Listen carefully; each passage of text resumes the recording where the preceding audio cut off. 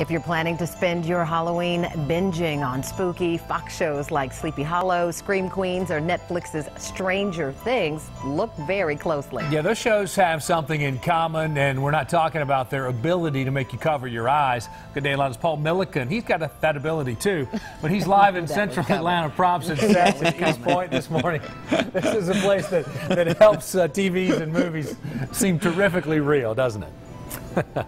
Gotcha. You're not talking about me, you're talking about Carvey the Clown, all right? It's the clown that's scary, not me, all right? And don't go into the whole comparing me to a clown. Let's leave that for later. Yeah, good morning from Central Atlanta, props and sets. This is the perfect place to spend Halloween morning because many of the TV shows and movies you've seen that have scared the pants off of you, well, it's this guy's fault right here, Bob Lucas. Great to see you. How are you? Hey, thanks, Paul. Glad you guys could come out and I am so geeked. You know, I'm so excited to be here this morning. So, well, let's discuss, first of all, for people who don't know what a place like this is or what it does, what is Central Atlanta Props and Sets?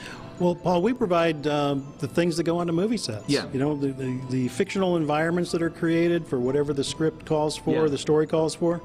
We provide a lot of the things that help create that. With the art direction and set decoration crews come in and rent stuff from us. You know, everybody's on a budget. It's more conducive to rent than buy.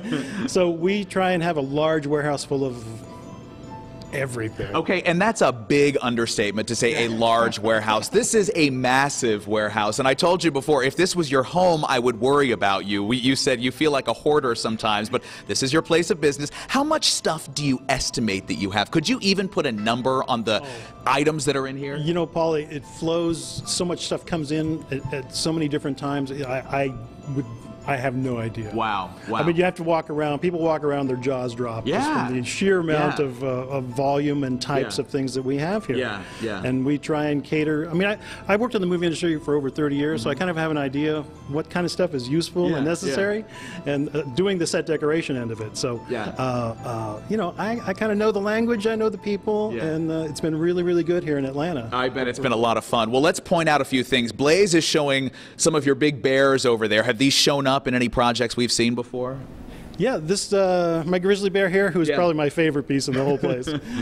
He was just in the recent movie Tag. Okay. He was in the lodge that they shot at. Cool. And he just got back from Alabama on a movie called Embattled. Okay. So he's getting around. My black bear, he's been in Melissa McCarthy movie, Life of the Party. Oh, got a featured close-up. So well, you said before, this black bear right here is in like every frat house scene in any movie you've seen recently, right? Pretty much. Anything that's been done here that's had a frat house or a sorority thing, my friend here, Bruce the Bear, has been dressed up.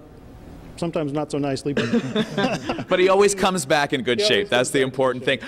Stuff like this, where do you get it? Where does all of this stuff come from? You know, when I took over the business 4 years ago, I acquired a lot of it. But I've got a really good taxidermy guy here who he just comes across stuff that people bring to him, and he knows.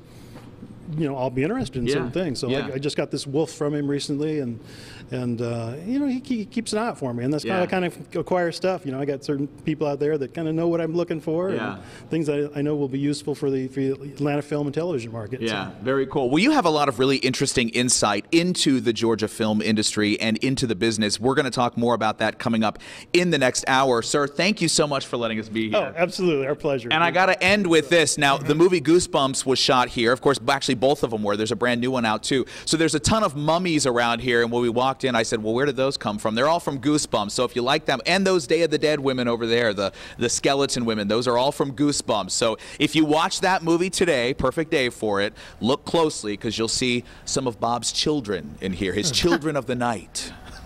I don't know. It seems like some of the stuff you might find in the basement at the Milliken house. I don't know. What do you think? Yeah, I would agree with that for sure. Yeah, I wish. I would take all of this stuff. Absolutely. And there's your sign. Not basement, bedroom.